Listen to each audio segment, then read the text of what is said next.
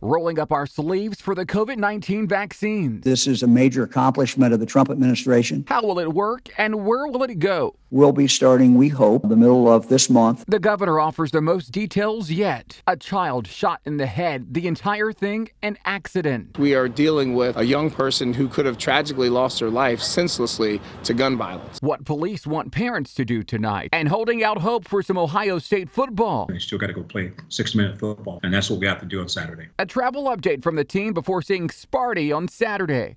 10 TV News at 5 starts now.